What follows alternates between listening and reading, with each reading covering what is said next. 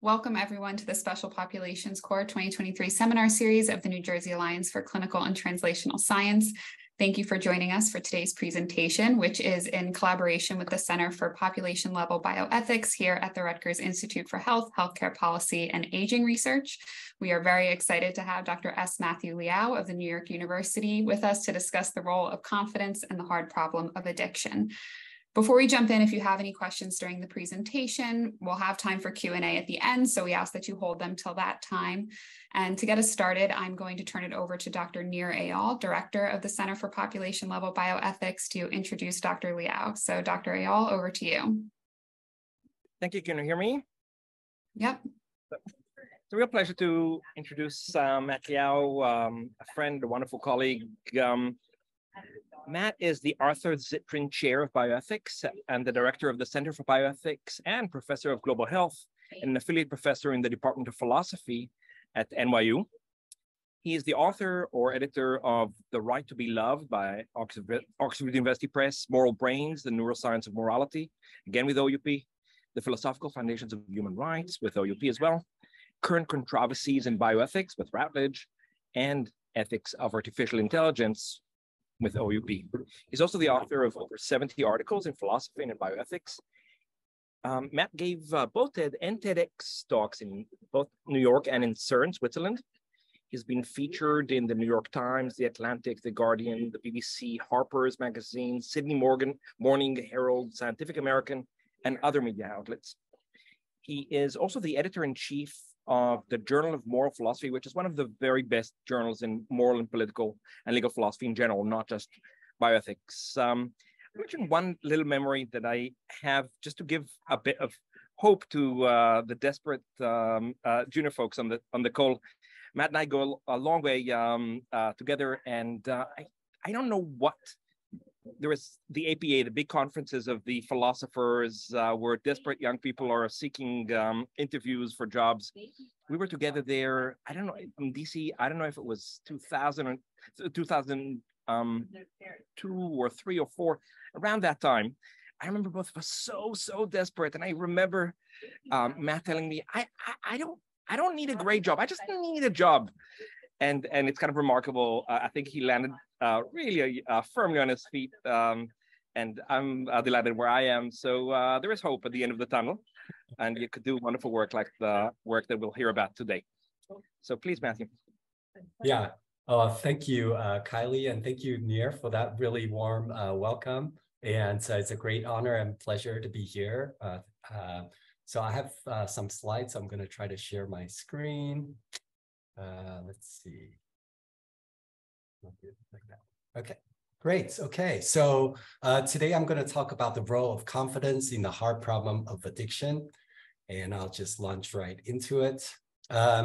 So before her addiction, this is Mara Williams. She was a teenager who lived in a quiet suburban neighborhood. She took piano lessons and could pitch a softball at over 60 miles per hour.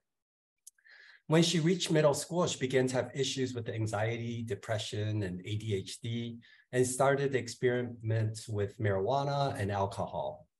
And one day, Marl's parents found cocaine in her room and decided to send her to a state-of-the-art treatment center. She briefly managed to stay abstinent, but died of a heroin overdose at age 19.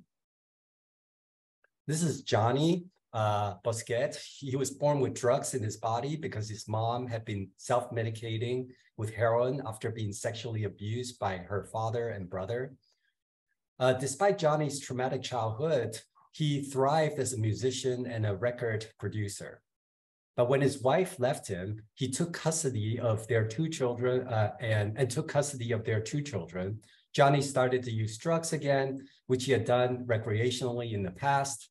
And he became seriously addicted and ended up homeless. This is Kari Crisia. She was a suburban mom who became addicted to pain medication after giving birth to her second child. When her doctor discovered that she was abusing her medication, she resorted to stealing other people's prescriptions. And eventually, she moved into a decrepit drug house full of animal feces and sold drugs for a cartel to maintain her addiction. And the stories of Mara, Johnny, and Kari, this is actually from a documentary called Chasing Heroin, which you might have seen, illustrates some of the worst consequences that substance addiction can have on someone's life. And addictions can take many forms. Hundreds of millions of people around the world are addicted to drugs, legal or illegal, such as alcohol, nicotine, heroin, cocaine, marijuana, and amphetamines. In 2021, over 46 million Americans aged 12 or older had a substance use disorder. So according to the DSM-5, substance use disorder is a cluster of cognitive, behavioral, and physiological symptoms indicating that individuals continues using the substance despite significant substance-related problems. And some of the criteria for this disorder include taking a substance in larger amounts or for longer than intended, a persistent desire to reduce or stop using the substance, but not managing to do so, spending a great deal of time trying to get it or recovering from the substance, craving to use the substance, failure to fulfill one's obligations at work, at home, because of substance use, continue to use despite its causing social and interpersonal problems, and so on and so forth. Now, substance use disorder can have profound negative consequences. As the stories of Mara, Johnny, and Kari demonstrate, it can harm people's health in both the short and the long term, impair their judgment, and lead them into risky behaviors and strain their relationships with their family and friends. Now, of course, many of those with addictions are aware of the negative consequences. And while not all want to give up their addiction, many do have such aspirations. And of those who aspire to give up their addiction or not relapse, many struggle sometimes for their entire lives to overcome it. And some never succeed. So indeed, 17 years into her addiction, Kari found herself in a drug court, a system designed to divert low-level drug offenders away from jail and into treatment. And after completing the requirements set forth by the drug court, and only a few days before her graduation, Kari was found with opioids in her system. So what is addiction, and what makes it so difficult to overcome for those who want to overcome it? There's a somewhat easier problem of addiction, which involves explaining why people decide to take addictive drugs in the first place. And this problem is easier in the sense that the explanations of why people begin to take drugs seem straightforward. So they do it, because to facilitate recovery from and coping with psychological stress, self-medication for mental struggles, peer pressure, pleasure, curiosity, and sometimes enhancement, and so on. Now, comparatively, I think there's a harder problem of addiction, which involves explaining why people with addiction who want to quit or not relapse struggle to do so. And this explanation is harder because usually when we want to stop or not engage in a behavior, we're able to do so. So for instance, when someone learns that she is lactose intolerant, she can typically stop drinking milk. But many people with addiction, such as Mara and Kari, found it enormously difficult to overcome their addiction, even when they want to quit or not relapse. And so I refer to this as the heart problem, recognizing, of course, that there are many other difficult problems in addiction. Now, it might be thought that there's a really simple explanation to the heart problem, namely the pains associated with withdrawal cause people to relapse. And it's certainly the case that withdrawal can prompt people to consume drugs. But some people with addiction, such as Johnny and Kari, relapse even after several months of being abstinent when they were no longer experiencing withdrawal symptoms. And that's the phenomenon that I'm interested in. So in this talk, I'm interested in explaining why people who are currently not experiencing withdrawal symptoms still find it difficult to give up their addiction or not relapse. So what's a good explanation of this? So let me begin by considering current models of addiction and whether they can explain this particular problem. So a popular model is of addiction understands it as a chronic relapsing brain disease that's characterized by a compulsive drug seeking and use, despite harmful consequences.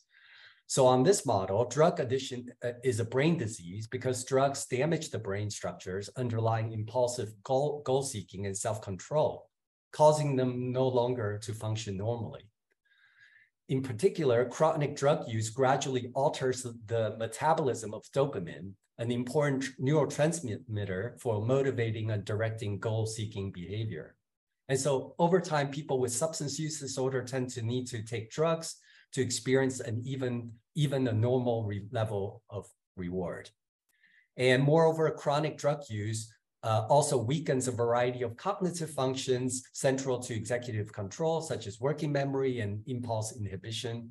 And as a result of this change in brain chemistry, those with addiction often experience heightened cravings, withdrawal symptoms, and a certain irresistible compulsion to seek out drugs, even when the experience of taking drugs is no longer as pleasurable as it once was. So with respect to the heart problem, the disease model suggests that people with addiction experience a compulsion to seek and use drugs that's often stronger than their desire not to use them. And as a result, those with addiction often fail to give up their addiction even when they want to. Now, the disease model is attractive because it moves away from a moralistic model of addiction. So on a moralistic model, people with addiction have full control over their behavior, and therefore they're fully responsible for the negative consequences associated with it. On a disease model, however, given that people with addiction cannot resist the compulsion to use their drugs, they should not be held morally fully responsible for their addiction. Now, in this talk, I'm going to set aside questions about the extent to which people with addiction are responsible. The issue I'm focused on is whether the disease model provides an adequate explanation of the heart problem. And unfortunately, I think there are problems. So first, it's not evident that the changes to the brain structure and function associated with addiction and make it a disease. A lot of people have made this point. And more importantly, there's evidence that drug-seeking behaviors are more voluntary and less compulsive than the disease model seems to imply. So it doesn't seem accurate to appeal to the idea of an irresistible compulsion to explain why those who want to give up their addiction or not relapse still struggle to do so. So another alternative is the choice model of addiction. And it begins with the idea that people with addiction have some agency and control over their addictive behavior, but the agency is compromised to some extent. So one story, which draws on research from behavioral economics, says that ordinary rational agents have a general propensity to choose the immediate future over the more distant one. So Gene Heyman calls this choosing locally rather than globally. So with respect to the problem, this account suggests that people with addiction can have trouble struggles with quitting or not relapsing because they continue to choose the immediate positive effects of drug taking instead of delaying their gratification so that they can reap the future reward of avoiding its negative consequences. Now, certainly most of us have this tendency to choose locally rather than globally. But most of us are also generally able to choose the more distant future when we want to. So a choice model of addiction needs to explain why addiction makes it far more challenging to choose the more distant future, especially when drugs are concerned. Otherwise, its explanation of the heart problem would seem to be incomplete.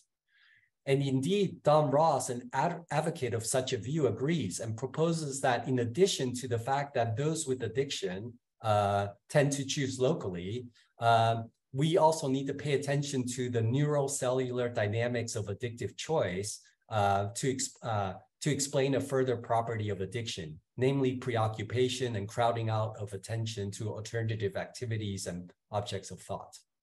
So given this, others, and others have looked to other factors that could impact one's agency to explain the heart problem. So to give an example, Neil Levy proposes that those with addiction are subject to recurrent losses of control over their mental states. In particular, people with addiction shift from judging that they ought to abstain from drugs to judging that they ought, all things considered, to consume in a particular case. And Levy argues that this judgment shift is not a rational response. Instead, it's the result of a dysfunctional reward valuation system. So I agree with Don Ross and others that the dichotomy between the disease model and the choice model is overstated. And like Levy, I also believe that the explanations of the heart problem should include other factors that could impact one's agency. So in this period, what I want to do today in today's talk is to present some additional factors that in people's agency that could enable us to have a fuller explanation of why the heart problem is so hard. So in particular, I'm going to identify two phenomena that many of those who struggle with addiction experience, namely the phenomenon of overconfidence and underconfidence. And I'm going to argue that these two phenomena can shed further light on why people find it difficult to overcome their addiction or not relapse. Now, just to forestall any misunderstanding, I'm not going to claim that these two phenomena can by themselves explain the heart problem. My view is more modest, namely that these two phenomena can further our understanding of the heart problem. Okay. So a common phenomenon that many of those who want to quit or not relapse is overconfidence in their ability to control their drug consumption in certain situations. So think of an individual who is thinking about whether or not to have another drink, despite knowing that he struggles with alcohol and wanting to quit. Now, say that he decides to have another drink. What went through this individual's mind that led him to consume? Did he simply feel compelled to do so with little or no control over his behavior? Or did he crave alcohol so much that he found it irresistible despite his desire to give up his addiction? Now, in many cases, it seems that a more complete story of this individual's thought processes would include his believing that he can manage just one drink without undermining his goal of quitting or not relapsing. Now, of course, he's likely to have similar beliefs about his second drink and his third drink and so on. And before he knows it, he has failed to quit or not relapse. So let us call this belief of I can handle another drink or another shot or another hit and so on, even when one wants to quit or not relapse, the phenomenon of overconfidence. Now, when individuals who want to quit or not relapse experience overconfidence, they overestimate their abilities. Specifically, they believe that they have more agential capacity to consume a given addictive substance without undermining their goal of quitting or not relapsing than they actually do. And as far as I can tell, an individual's experiencing overconfidence is compatible with, for example, her wanting to give up her addiction. So to see this, consider an analogy from eating disorder.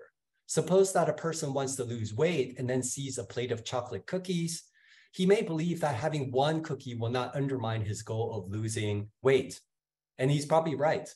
But before he knows it, he has eaten more than one cookie and undermined this goal. In other words, he was overconfident in his ability to handle eating cookies. As Levy has helpfully observed, a desire to give up an addiction can come up with a number of implicit escape clauses that allow an individual with addiction not to follow through with her resolution. So for instance, an overconfident person who wants to quit may believe that, hey, using drugs once will not cause her to do it again. She may also believe that she's better equipped to handle drugs on a particular occasion than her peers. So in a study that investigated how much willpower and self-control those with substance use disorder believe they have, many respondents describe relapses as involving a kind of hubris. And as one respondent said, and this is on the slide, I thought I was doing really well, and I didn't have to do all that stuff to stay clean. So the phenomenon of overconfidence can offer a fuller picture of why many people who want to give up their addiction or relapse nevertheless struggle to do so. Now, while those with addiction often experience overconfidence, they also sometimes also experience underconfidence in their ability to function without drugs. So take an individual with addiction who just woke up. She may feel incapable of doing anything, such as getting out of bed and planning her day until she has consumed drugs. Suppose that she decides to do so. Again, one might ask, what went through this individual's mind that led her to consume? Did she feel compelled and therefore unable to control her drug taking? Or did she crave the drugs so much that she was unable to resist her desire to use them? In many cases, it seems that a more complete picture would include her believing that she needs drugs in order to function and carry out basic tasks. In other words, when people with addiction experience underconfidence, they believe that they're incapable of exercising agential capacities such as executive control until they have consumed drugs. So for our purpose, the phenomenon of underconfidence also sheds light on the heart problem. When an individual with addiction believes that she needs to get her fixes in order to exercise her agential capacities, her consumption of drugs becomes something of a necessity. And when people with addiction regards drugs as a necessity, it's not surprising that they would find it difficult to stop using them. And here I just want to mention that you can be both overconfident in your ability to handle drugs and underconfident in your ability to function without drugs, because these involve judgments of different abilities. So the phenomenon of overconfidence and underconfidence are supported by research from studies on self-efficacy and metacognition. And as we shall see, they also seem broadly compatible with current research on brain regions and neurotransmitter. So let me start with sort of the studies from self-efficacy. So the concept of self-efficacy refers to one's belief about one's ability to succeed in certain situations or to complete a particular task, where the emphasis on the beliefs that one has about one's ability rather than one's actual level of ability. So this is from Albert Bandura. And researchers have identified several kinds of self-efficacy. The relevant one for us is abstinence self-efficacy, which involves beliefs about one's ability to abstain from using a given addictive substance. And generally, what researchers have found is that self-efficacy predicts treatment outcomes. So in particular, high self-efficacy tends to be correlated with lower rates of relapse, while low self-efficacy is correlated with higher rates of relapse. But what's really interesting for us is that when you have excessively high levels of self-efficacy, this can also lead people to become overconfident and undermine those efforts. So for instance, there was a study that investigated the relationship between self-efficacy and long-term success in 381 smokers who attempted to quit. And it found that as the levels of confidence rose beyond certain threshold, so too did the likelihood of relapse. Or there's another study involving recovering smokers who had overcome withdrawal cravings and abstained from smoking for at least 3 weeks. And it was found that those who perceived themselves as having a higher capacity for impulse control reported less avoidance of smoking temptation. And as a result, they were also more likely to have relapsed 4 months later. And so according to the researchers, relapse often occurs with these people with really excessively high level of self-efficacy, because once people's withdrawal cravings fade, they begin to overestimate their capacity to overcome novel cravings. And they tend to overexpose themselves to drug-laden temptations. So for example, visiting places that they associate with drug use. So indeed, in a different study that measured self-efficacy of those who had recently quit smoking in their ability to resist smoking in high-risk situations, it was found that excessive self-efficacy often led to, and I quote, inappropriate complacency about the adequacy of one's skills for coping with difficult situations, resulting in relapse. And in another study that experimentally manipulated the beliefs of people who drink heavily about their drinking restraint, it was found that those people who were led to believe that they had a higher level of restraint subsequently consumed more beer than those convinced that they had a lower level of restraint. And the researchers argue that this supports the idea that individuals who overestimate their control over drinking are at a greater risk of drinking excessively when exposed to tempting situations. And interestingly, I'm going to talk about this later, there's also evidence that attempting to bolster people's inhibitory control can sometimes be backfire if it causes them to become overconfident. And so for our purpose, I think the research on self-efficacy supports in particular the phenomenon of overconfidence, because believing that one can control one's drug consumption and that one is more capable of handling oneself in tempting situations, even one is trying to quit or not relapse, are paradigm examples of believing that one has more agential capacity to handle drugs than one actually does. Another line of research that supports the role of confidence in explaining the heart problem is the work on metacognition. So metacognition refers to the knowledge and cognitive processes involved in the control, modification, and interpretation of thinking itself. And it has at least two components: metacognitive regulation and metacognitive knowledge. So the former refers to one's strategies for regulating or controlling one's thoughts, and the latter consists of one's beliefs about one's own thoughts. And two types of research on metacognition support the role of confidence in explaining the heart problem. So for example, the self-regulatory executive function, so this is the SREF framework, according to which drug-seeking behaviors are strategies to control unwanted thoughts and emotional states.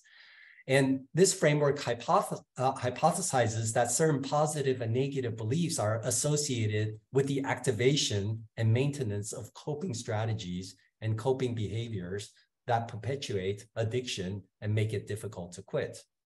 So positive beliefs might include things like drinking makes me think more clearly, drinking helps me to control my thoughts, drinking helps me to focus my mind, drinking reduces my self-consciousness, and drinking reduces my anxious feelings.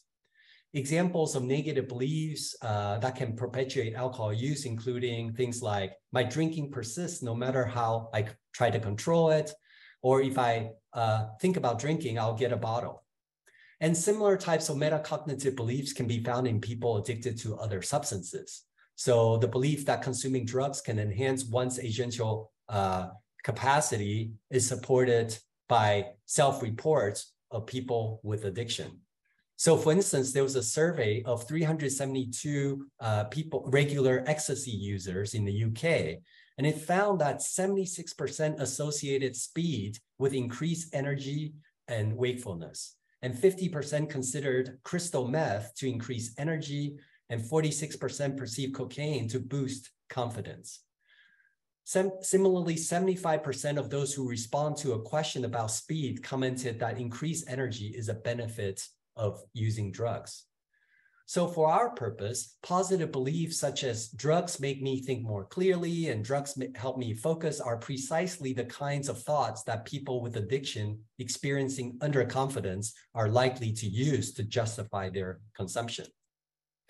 At the same time, negative beliefs such as I cannot control my thoughts about drugs and I cannot function without drugs help to perpetuate addiction by making the positive metacognitions of those with addiction all the more salient. Now, to be clear, I'm not claiming that these beliefs are false. That drugs can enhance cognition is well known. In fact, it's not uncommon for people to report that their substance use prevented them from killing themselves. It helped them cope with severe trauma or anxiety, or helped them with perform better at work. Be that as it may, a person with addiction who is experiencing underconfidence is prone to believe that she cannot complete basic tasks or think properly until she consumes drugs. And the sense of lost control and inability to function characteristic of underconfidence makes the positive belief that drugs will enable one to function again it makes it more appealing and urgent. So I think the SREF framework supports the idea of that the phenomenon of underconfidence can play an important role in explaining the heart problem. The second type of research related to metacognition involves insight, which is the ability to introspect and monitor one's own performance. In substance addiction, people who lack metacognitive insight tend, among other things, to downplay the severity of their problem, even when they decide to seek treatment. So as a result, they might not be very motivated to maintain their treatment. So for example, there's a study of 65 patients with cocaine use disorder who had begun their treatment, and they found that those with lower insight regarding their addiction had more problems sustaining their motivation. So for our purpose, impairments in metacognitive insight leading to the false belief that one is in control of one's drug-taking behavior can explain how people with addiction can become overconfident in their ability to handle drugs, even when they want to quit or not relapse. Okay, so before continuing, let me also say something about the neurobiological evidence that supports the role of confidence. So as far as I'm aware, there's no scientific study that has been conducted because this is sort of a new proposal. But this said, there's some reasons to believe that current research in neurobiology is broadly compatible with the idea that confidence is involved in making the heart problem even more difficult. So for one thing, research in neurobiology suggests that dysregulation in the human prefrontal cortex, so PFC, which underpins executive functions such as planning, decision-making, problem-solving, and self-control, is associated with increased drug seeking and use. At the same time, researchers have found that a subject's judgment about her confidence in her decisions, herself, and so on, also tend to involve the PFC. Now, to be clear, these studies are about the subject's confidence in their decision-making generally, and not necessarily about their confidence in their ability to do certain things. But it does not seem unreasonable to think that confidence judgments related to addiction are localized in the similar brain regions as other kinds of confidence judgments. And suppose that this is correct. So it may be the case that excessive drug use could affect the PFC of a person with addiction in some way, and in doing so, affect the accuracy of her confidence judgments, both generally and specifically with respect to her addiction. And I leave it open whether this effect of excessive drug use on the PFC is pathological or not. Once a person's confidence judgments regarding her addiction are affected, she might come to make overconfident judgments about her ability to handle drugs or make underconfident ones about her inability to function without them, thereby making quitting or not relapsing more difficult. In addition, drugs such as opiates, alcohol, nicotine, amphetamines, and cocaine have been found to significantly increase the amount of dopamine present in the brain's reward center. So as a result, subjects addicted to a range of substances tend to have below average dopamine D2 receptor availability. At the same time, studies have found that dopamine affects confidence judgments generally. So for instance, stimulating dopamine receptors can inflate people's confidence judgments, which can result in overconfidence, while inhibiting those receptors can introduce doubt and attenuate overconfidence. So since excessive drug use makes one's dopamine receptors less available, and given that lower dopamine levels can make one more underconfident generally, it could be the case, and here again I'm speculating, that low levels of dopamine receptors as a result of excessive drug use could make people with addiction more underconfident generally, and specifically with respect to their ability to function without drugs. And if so, this could make the heart problem even more difficult. And to conjecture further, since most drugs are known to increase the amount of dopamine in the brain, it could be the case that those experiencing underconfidence in turn to drugs in order, in part, to boost their dopamine levels. As a result, however, the drugs flooding their dopamine receptors could cause them to become more overconfident. And when people with addiction have not used drugs for a while, it could be the case that their dopamine levels would increase, which could make them feel more confident in their ability to consume drugs without serious repercussions. So these factors could lead to those struggling with addiction to oscillate between underconfidence and overconfidence, thereby creating a negative feedback loop. Now, again, these are just speculations and additional research is needed. But for our purpose, though, current research on PFC and dopamine seems to suggest that there could be neurobiological pathways by which drugs could affect the confidence judgment of people with addiction. So now I'm going to address some objections, and then I'm going to conclude and make sure that we have enough time for this Q&A. So first, some people might think, hey, this proposal is not very controversial. After all, as I noted above, I do not claim that these phenomena by themselves solve the heart problem. So it might be thought that addiction theorists can happily concede that additional factors such as confidence can play a role in explaining the heart problem. So my thought here is that the goal of the paper is not necessarily to be controversial, but to highlight the role of confidence in explaining the heart problem, which, as far as I'm aware, has been under-examined in the literature. And in addition, as we shall shortly see, the role of confidence could also provide novel insights for treatment. Moreover, it seems worth pointing out that other claims made in the literature do not also seem particularly controversial. So for instance, consider the claim that those with addiction are sometimes in denial that drugs are negatively affecting their lives and limiting socioeconomic opportunities, and that limiting socioeconomic opportunities can make it more difficult to overcome addiction. These are no doubt important observations, but at the same time, they also don't seem very controversial in that they don't establish necessary and sufficient conditions for addiction. Yet, this is not necessarily an issue, as it's generally recognized that the brain and behavior often have multiple mutually reinforcing causes. Okay, here's a second issue that people might have. Some people might think that one's level of confidence is likely to affect any decision one makes. And if so, it might be trivially true that confidence is explanatorily relevant for all of our actions and thus would not be specific enough to explain the heart problem. But the proposal here is not just about confidence generally, but about specific types of confidence regarding one's own agency. So namely being overconfident about one's ability to control one's drug consumption in certain situations and being underconfident about one's ability to function without drugs.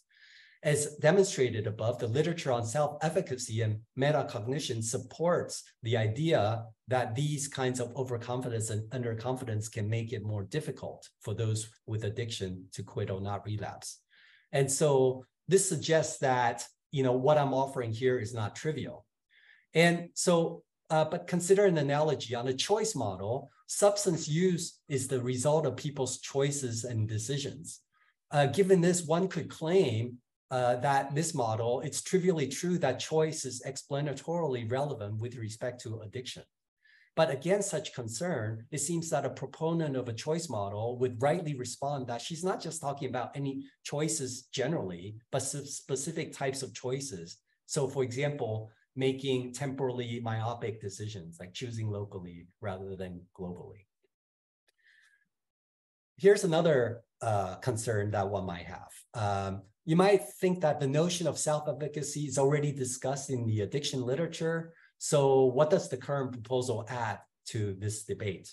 Well, while self-efficacy does feature in some literature, as far as I'm aware, it's not been discussed directly in connection with the heart problem. Also, the research on self-efficacy tends to emphasize how low self-efficacy can exacerbate the problems of addiction, but not how excessively high self-efficacy can make it more difficult to quit or not relapse. And the current proposal combines these insights. Moreover, the proposal here doesn't just focus on self-efficacy, but also integrates a variety of other research, such as metacognition and neurobiology. All of this makes the contribution here different than what is offered by the literature on self-efficacy. Okay, here's another concern. So some people might worry that the phenomenon of overconfidence is really just a form of denial. In particular, people with addiction know from past experience that using their substance of choice is likely to lead to relapse. Given this, couldn't one just redescribe their belief that they can control and limit their consumption of certain substances as a form of denial? So here, I think it's helpful to note that there are two distinct beliefs here. So one belief is denial. I don't believe that I have a problem with alcohol or whatever other substance at issue at all, or that I need to quit, okay? Overconfidence is a different belief. I believe that I have a problem with alcohol and that I should quit, but I believe that I can manage having one drink without undermining my goal to quit. Now, one can certainly try to claim that the kind of belief in overconfidence is also a kind of denial. Namely, I'm denying that I would relapse with just one drink. But while we may be able to redescribe overconfidence as a kind of denial, it remains the case that denying that I would relapse with just one drink seems to be a different belief than believing that I don't have a problem with alcohol at all, or that I need to quit, as the former belief accepts that one has a problem, while the latter denies outright that one has a problem. And since there are two distinct beliefs here, it seems more illuminating to restrict the notion of denial to people who outright deny that they have a problem, and to apply the notion of overconfidence to people who accept that they have a problem, but who on the occasion also think that they can handle certain substances without undermining their goal to quit. Let me discuss one more concern. It might be thought that when one believes that she needs drugs in order to function, this is the same phenomenon as when people use drugs to cope with and reduce their psychiatric symptoms. And the latter is also known as the self-medication hypothesis. Now, while the two ideas share some similarities, I think there are important differences. So for one thing, the scope of the self-medication hypothesis seems narrower, in that it seems to be applied primarily to those with prior psychiatric conditions. In contrast, the notion of underconfidence is applicable to non-psychiatric cases as well. And in addition, I think there are also two distinct beliefs here. So the self-medication belief here says, I need to take this drug to reduce my stress and cope. The underconfidence says, I need to take this drug to function and get things done. The fact that one is trying to reduce stress and cope does not automatically mean that one is also trying to function and get things done. Of course, one may want to reduce stress in order to function and get things done. But typically, the self-medicating hypothesis is focused on reducing discomfort rather than enabling agency. Now, it goes without saying that addiction is enormously difficult to treat, and it's really beyond the scope of this talk to offer a panacea. But I thought it might be worthwhile to just consider some potential implications of the current proposal for treating addiction. So for one thing, the proposal implies that the treatment of those who are experiencing overconfidence might be different from those who are experiencing underconfidence. So for those who are experiencing overconfidence, the goal might be to lower their inflated confidence to an appropriate level. And to achieve this, they could be made aware of their tendency to experience overconfidence and be provided with some means of reducing their confidence to an appropriate level. And interestingly, such ideas are reflected in some existing, though admittedly not uncontroversial treatment, such as the 12-step program of AA and NA. So for instance, the step 1 of AA requires people struggling with alcohol to declare their inability to control their alcohol consumption.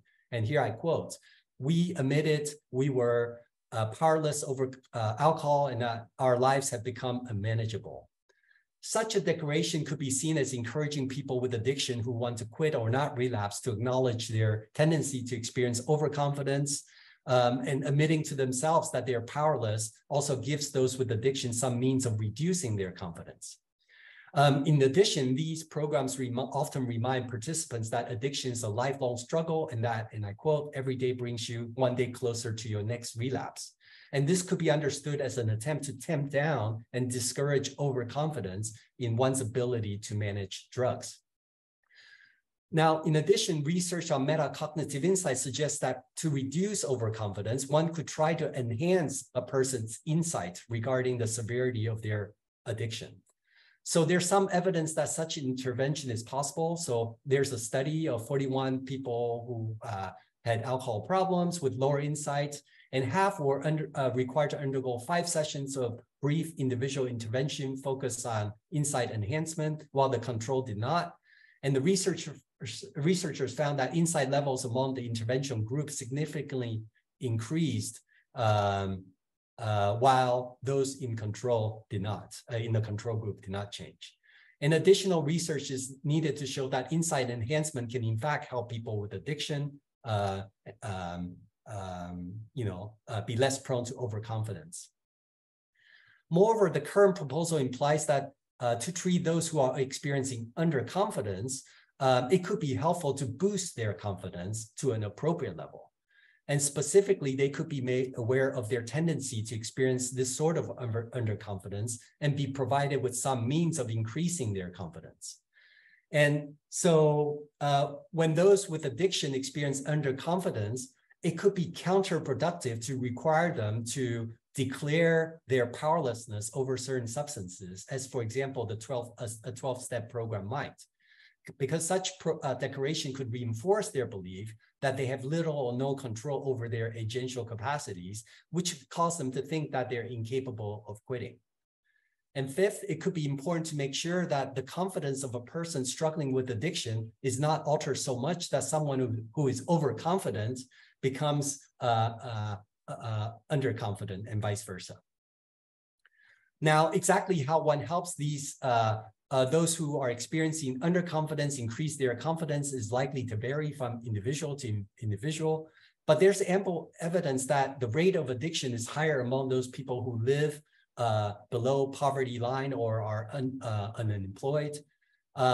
So it seems plausible that poverty and unemployment could be contributing to underconfidence, and if so, improving people's circumstances, for example, through welfare and housing support, could help them increase their confidence and perceived agency, thereby making it easier for them to quit or not relapse. And finally, it might be worth investigating to what extent medications that influence one's level of confidence can help treat addiction. So there studies indicate that impairments in metacognition can compromise decision-making and lead to inaccurate judgments about actual performance. At the same time, there's some evidence that blocking noradrenaline uptake using medications such as propranolol can enhance the accuracy of people's metacognition. Now, of course, it remains to be seen whether blocking noradrenaline can also enhance metacognitive judgments about one's ability to function without drugs. But the question of whether drugs such as propranolol can help people with addiction could be a worthwhile research agenda. So let me conclude. Why do so many people who want to quit or not relapse find it difficult to do so? In this talk, I propose that paying more attention to the confidence levels of these individuals could enable us to have a fuller explanation of the heart problem. Many people who want to quit or not relapse tend to experience overconfidence in their ability to manage a given addictive substance and or underconfidence with respect to their ability to exercise their agential capacities when they go without it. This proposal is supported by empirical research on self-efficacy and metacognition and seems compatible with what we're learning in neurobiology. I also compared this proposal with alternative accounts of addiction and argue that it makes a distinctive contribution to our understanding of the heart problem. If all this is right, paying more attention to the role of confidence in addiction can give us additional resources to explain and address the heart problem. Thank you very much.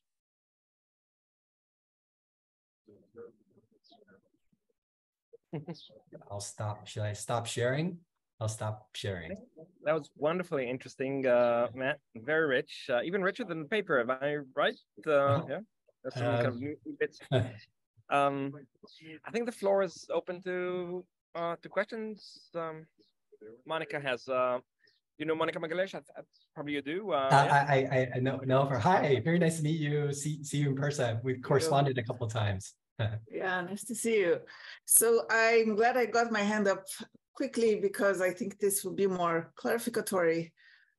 But I just didn't understand right at the end when you addressed the objection that you might think that your account extends to all kinds of things that aren't addiction. Can you hear me? Oh, yeah. I see you going like, yeah. Right. I was kind of thinking, it does sound like, or maybe you just didn't have time to explain how you're separating addiction from any bad habit that a person might want to break that causes adverse and maladaptive things that causes adverse circumstances in their lives that would fit your slide where other than maybe being a substance. So I was wondering if you could say a little bit more about this. Sure. And also in the towards the end, the behavior interventions you suggested, or even the medications, sometimes they are used for things you wouldn't normally call addiction. Right. But that also seems to think, maybe it's just, I don't know, is it a problem for your account, even if it does apply more broadly, right? Is there great question. So, there's a debate in addiction, whether, addiction is pathological or not. And in this talk, I'm trying to be agnostic, and you sort of put your finger on exactly, that weak point, that sort of weak spot, so to speak, where I'm kind of hedging. Some people think it's pathological, but they're also like Hannah Picard thinks that, we don't really have a good account of what a disease or what pathology, is, and, and things like that. And so it's very hard to say that addiction actually is a pathology. And so her view is that it's not. And if it's not, then you're absolutely right that addiction starts to look like a bunch of other problematic behavior, sort of like it's kind of on a spectrum, right? More like the other things. And because I'm also here not committed to the idea that addiction is a pathology, I seem to I inherit that problem as well. And so you're exactly spot on. And I guess I want to sort of say that I agree with Hannah that we need a better story of what a disease is, what a pathology is.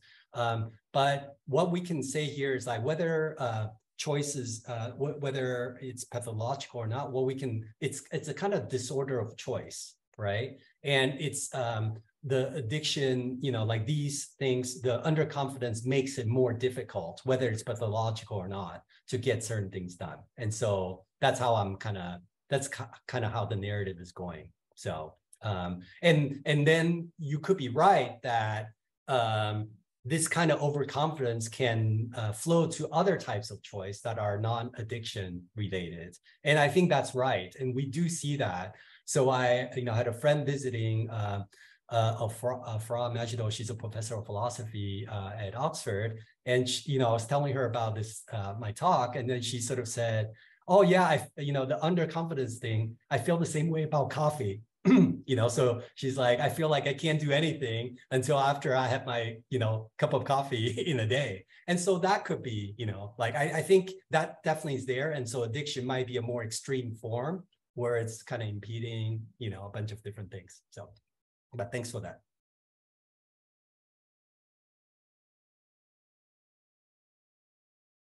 I'm letting Neil, you want to moderate the queue. You know the people. So yeah. Dan is on next, and I want to also encourage people who are not philosophers, like the first three speakers who want to come in from kind of more practical expertise. That would be fantastic. So yeah.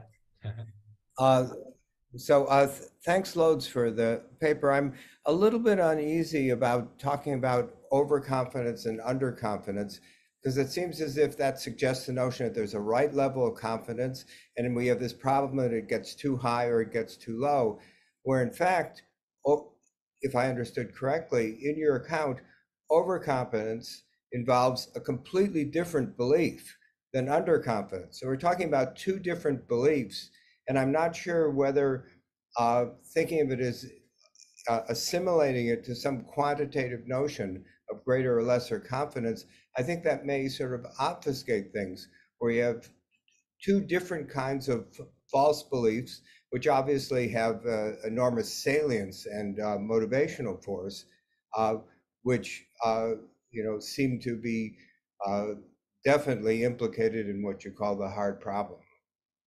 Yeah, that's great. So yeah, I mean, do you have suggestions? I guess, like what would you call it? So I'm more interested in the phenomenon. So the phenomenon is that, people tend to be confident, like at some point they think, you know, like they rightly think that they, they they shouldn't really touch the drink. Like sort of like when I think about drugs, I think I don't want to go there because I know that I can't handle, like, I'll just get addicted and then my life will be ruined. And that's what a lot of people think. But a lot of people, and at some point, at least for some people with substance uses, or they get to a point where they think, maybe one drink or one hit or whatever, that's not like, I can do that, right? And that's what I'm calling the phenomenon over, we'll just stick with that, sort of like the phenomenon over confidence. And it does seem to be a threshold notion. Like, I'm okay with threshold notions. At least, I think you're absolutely right. There are two distinct beliefs here. So that's one issue. And then the other issue is whether they're thresholds. And it seems like that is a threshold notion, or at least I'm okay with thinking that is a threshold notion, where I go from where I think, no, I don't think I can handle it, to at some point I switch over and I think, oh yeah, I can just have one, right? I fear I don't have solutions. I only had a question. Okay, thank you. Thanks, Dan. Nice to see you. Nice to meet you too. If no others want to raise questions at this point, I'll ask Matt. I'm wondering, this is not an objection, it's an invitation to consider kind of further detailing of your thesis in the following direction. You mainly focused on people who are overconfident or underconfident in a fairly stable way. So it's people who you ask, on another day about their level of self-confidence, and you get kind of high grades. But I'm intuitively inclined to think that part of what's going on is that often when the person is considering taking the drug, is considering eating the cookie, something temporary happens to their level of confidence, to their maybe beliefs about the wholesomeness of the cookie and whether it's healthful or unhealthful, and things of that sort. It's a flicker it's a belief, if you want to call it that, but only for a moment. I'm inclined to think of some things like that as temporary seeing as. So it's not even a kind of standard cognitive, it's not something the person would be wholly committed to if asked, do you believe that you and other people are always able to stop after one cookie? Yeah, they would say, of course not. But in the moment, it looks that way. And that is the thing to characterize and explore. It's also something that it's not just easy to get rid of by convincing them through CBT, right, to have the correct belief. Yeah. Oh, that's a great question. So I think, I guess the issue is whether someone could have we can distinguish between explicit beliefs and implicit beliefs, right? And some people could, and I think you're definitely right that maybe people might not be deliberately thinking about it. Oh yeah, I can handle it. But I guess my proposal is that there's at least an implicit belief that, when you are deciding to take the like to have another drink, you think, oh yeah, I think I can handle that. And that phenomenon, just based on the interviews of people who think, oh, like they thought that it was easier, like these people who are trying to quit, they, based on their behavior and what they've said about what they've done, the phenomenology at least seems to be there. And so if we work backwards, it seems like the implicit belief is there, even if it's not explicit. So I think you're quite right that when people do things, they don't often like consciously say, oh, I'm thinking about, like, I think I can handle this and therefore I'm going to do it, right? But it seems like at least after the fact, when people are interviewed, they seem to say, oh yeah, I thought that it would just be fine and I didn't have to do all that work to stay clean and so on and so forth, and et cetera, et cetera.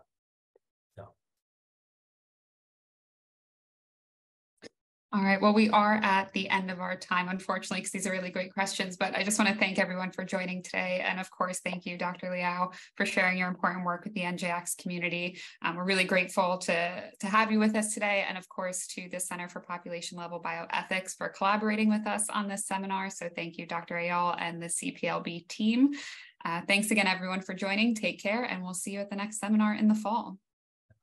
Thanks, everybody. Thanks so much, Matt.